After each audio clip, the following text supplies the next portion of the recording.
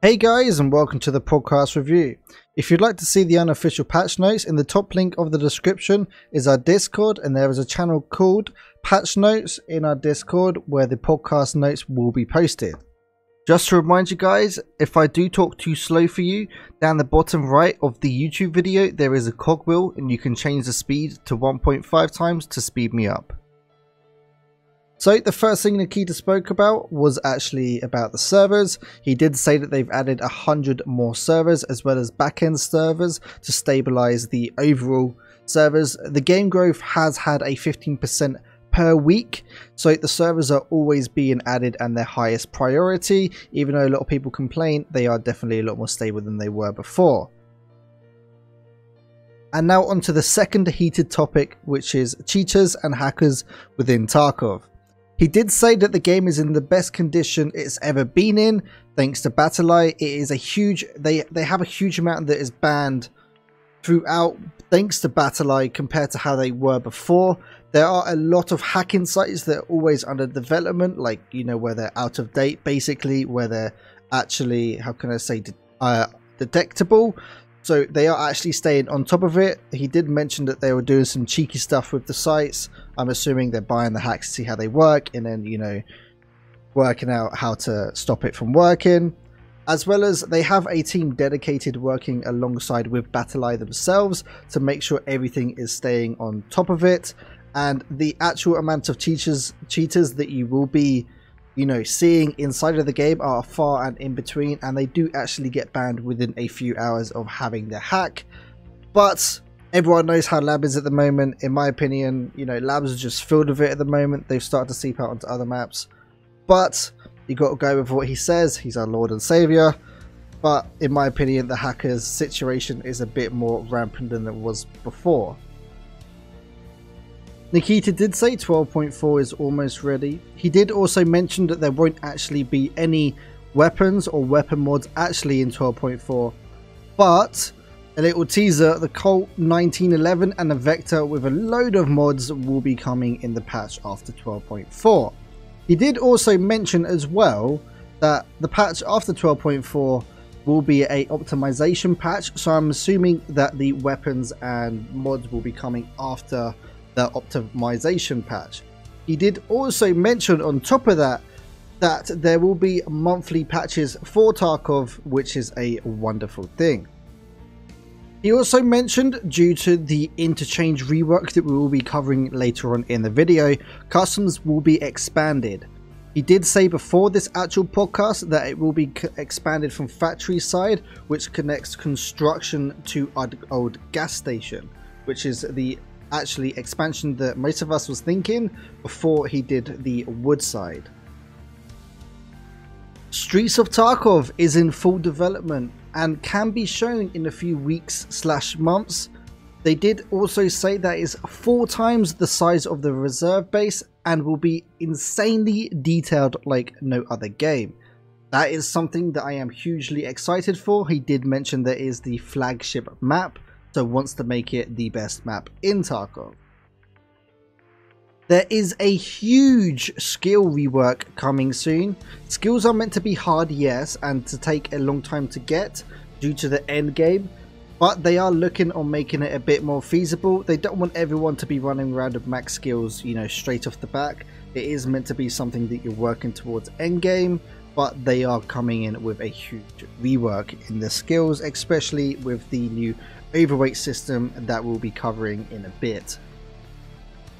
Steam audio has been a bigger issue than expected. It is still being worked on. It was extremely CPU heavy. It has actually been put in on the back burner. It is being worked on, but it's not their highest priority at the moment, but it will be revisited extremely soon and going ham at some of the details. They did say that they're having issues with actually how the sound works. They want to add reverb and all those kind of things to entering rooms, but it has been put on the back burner and just been concentrating on getting content out for us.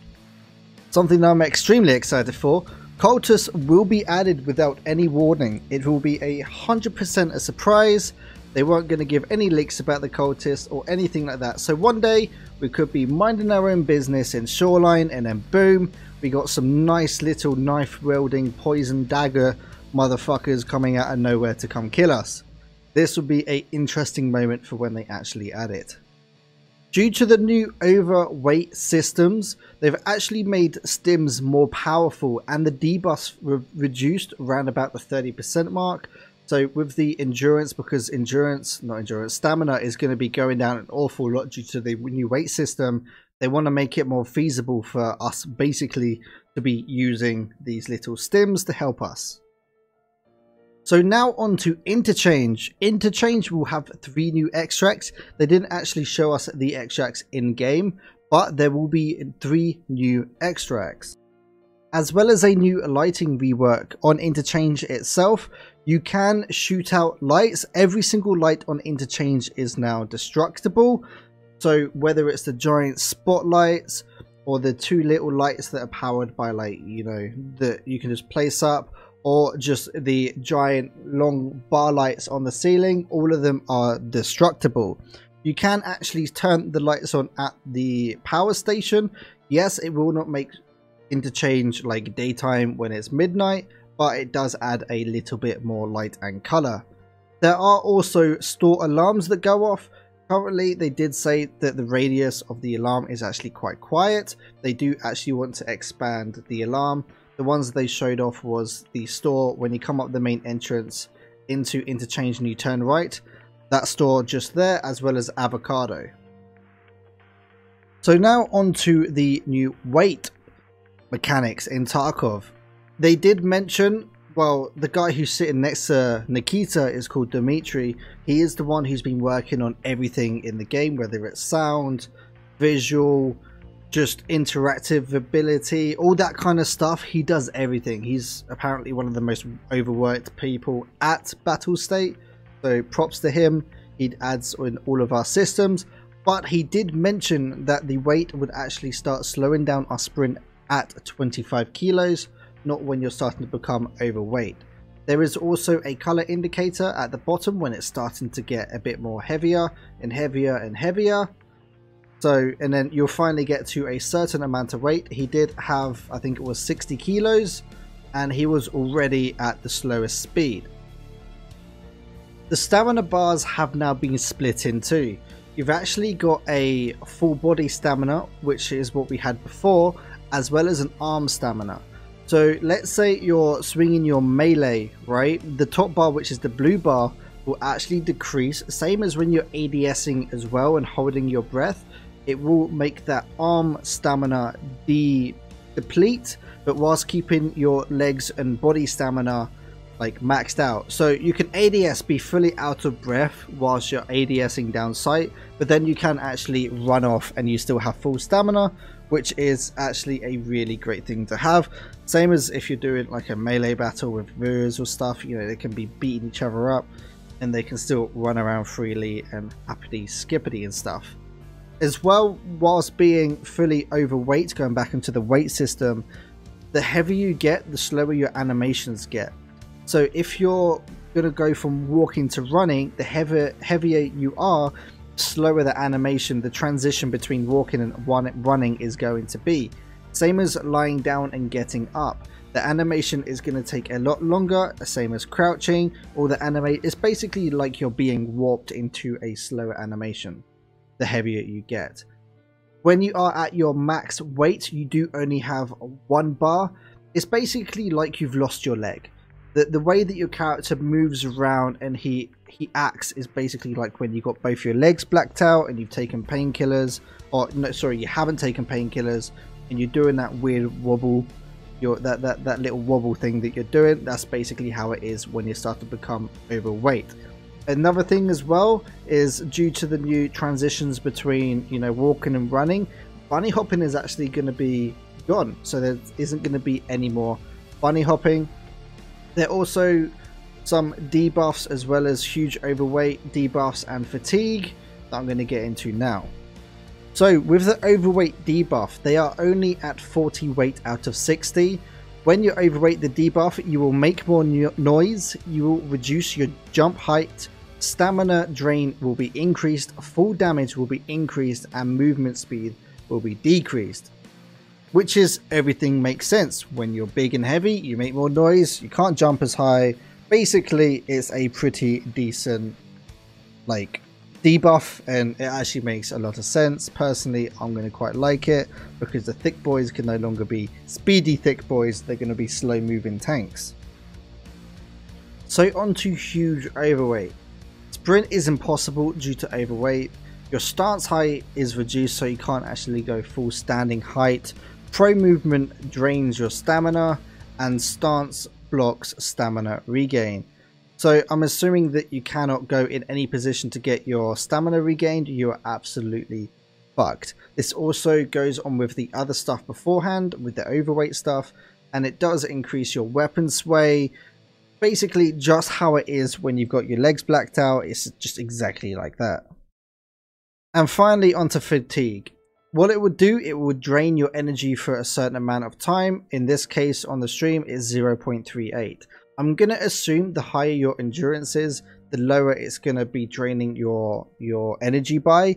But the thing is, what he said was, if you keep running, so when your stamina bar hasn't filled up enough and you literally, the moment it goes from red to green, you keep running on top of that over and over again, you will gain fatigue, which means that you'll have less stamina. So I think the new thing that you're going to be doing when the patch gets released is letting your stamina bar get the entire way full and then run. Wait till it gets full and then run.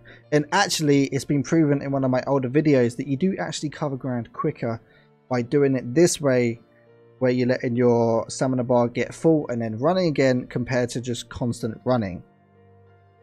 And that's the end of everything that I want to cover. There will be some leaks after this little message that I'm going to give you, showing off some new items, gun modifications, Shroud new streamer item that I think that they accidentally showed, as well as a few new barter trades / items as well, which is cloth. But in my opinion, with all of these changes, it is absolutely amazing. The stamina thing with the debuff to the weight, it makes total sense. There's people out there who can carry, you know, 150 kilos worth of stuff and can be bunny hopping and jumping off rooftops, and yeah, that stuff I'm extremely excited for. It will limit the movability of the thick boys, which means they are just going to be walking tanks, which means that if they're going to be holding fort and killer, they are literally just going to be like a scab boss. You know, you kill. If they're going to be slow and overweight, that means they got good shit, right? Which is brilliant for us little stealthy boys. Then, you know, you can go kill them. Same with the interactive ability on maps as well. They did say they want to keep adding more and more stuff in.